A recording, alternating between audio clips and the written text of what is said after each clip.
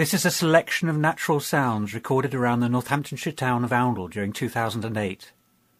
Throughout the year I collected a sound a day and kept them as a form of diary. From hundreds of entries, I've chosen just some of the sounds that seem to me to be the most interesting and the most musical. From the start of the year there was a slow but gradual increase in birdsong, from a woodpecker drumming by the River Nen on New Year's Day, widgeon whistling across a flooded water meadow,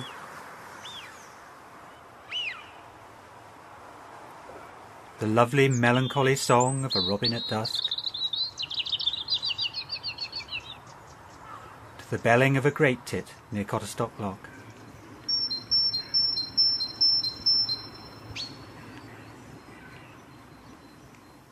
One of the first real signs of spring came when frog spawn appeared in my garden pond on the 25th of February, and the frogs' mating chorus began. It took a few days to get a good recording of their low purring sound. Every time I got close, the frogs disappeared beneath the surface with a plop. Eventually I learned to creep up very slowly on my hands and knees, so I wouldn't disturb them.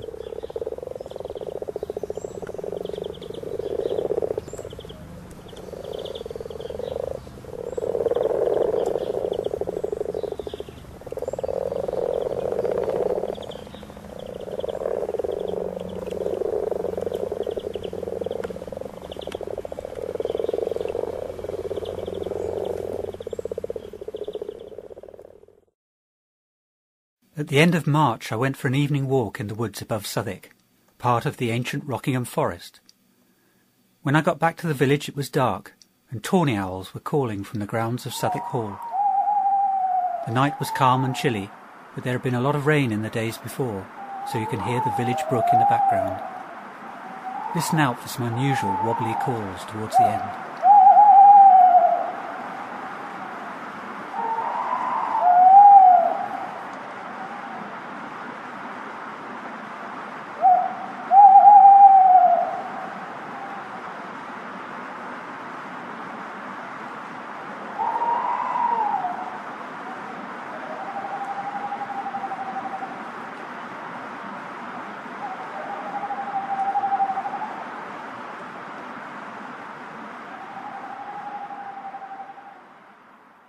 It always surprises me that a bird as tiny as the wren can have such a loud voice.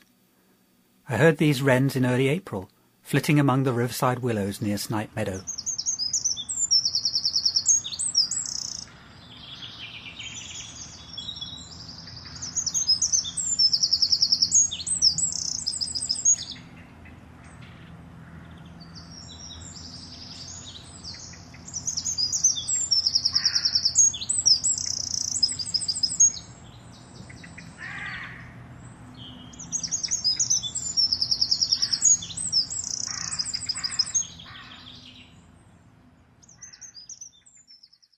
In early April I was very taken by this beautiful blackbird, singing from a tree at the bottom of my garden.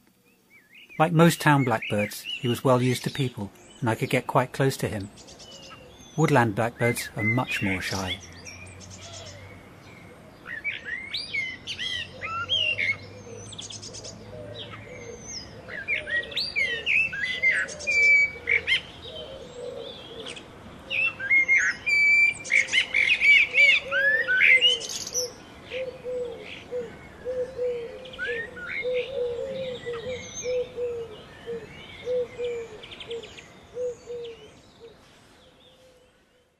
By the third week of April, the spring migrant birds had arrived from Africa.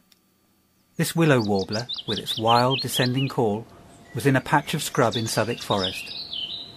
By now you can hear a much fuller spring chorus. In the background there's a blackcap, robin, thrush and blackbird.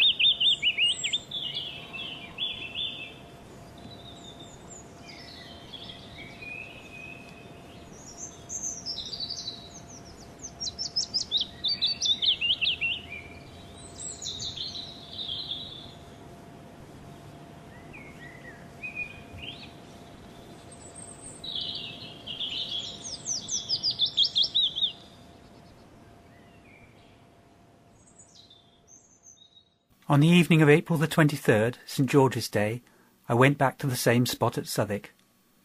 The willow warbler is still there in the background, but a nightingale has claimed his territory, and his loud and varied song brings a patch of purple to the sonic landscape. Listen out for the lovely repeated notes towards the end, just before the cuckoo calls.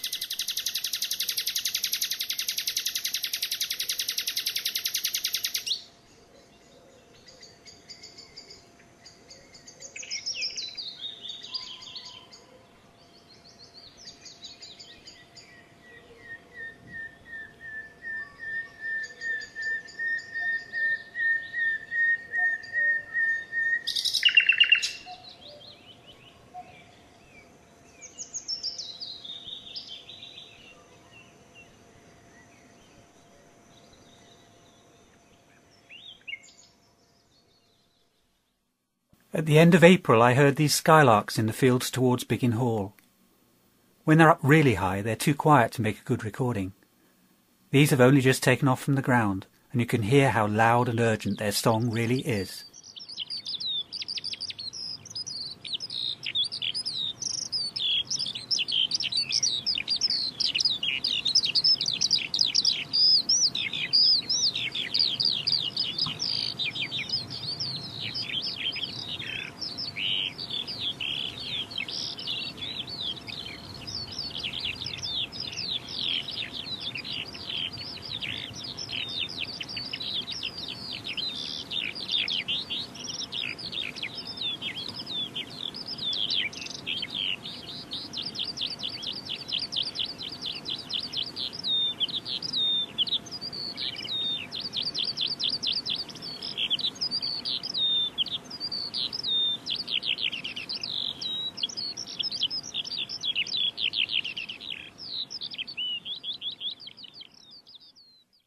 The footpath from Oundle to Cotterstock crosses a stream running by a hedgerow.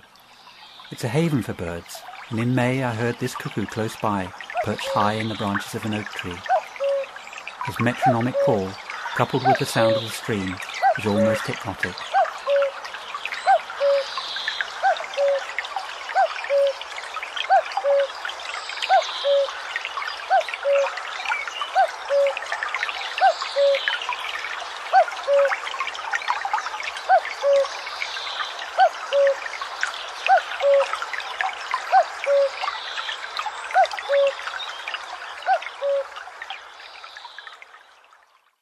On a lovely blue sky May morning, I was walking in Bassetford Meadow and recorded the pure, bright, bubbling song of blackcaps. In the background there's a river weir and the distant sound of the boatyard tannoy.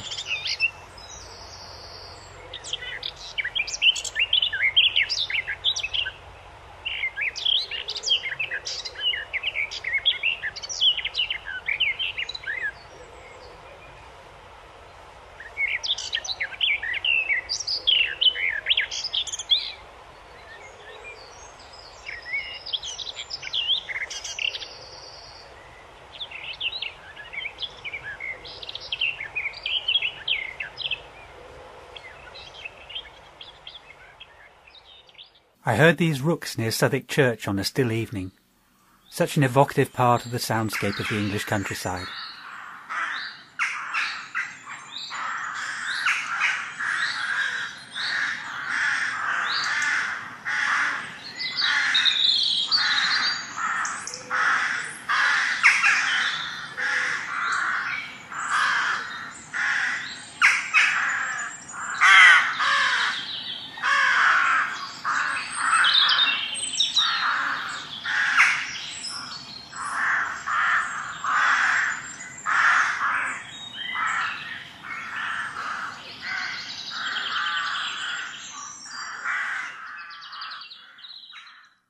In Cotterstock, on a warm day in late May, the branches of a laburnum tree were full of yellow blossom and full of bees.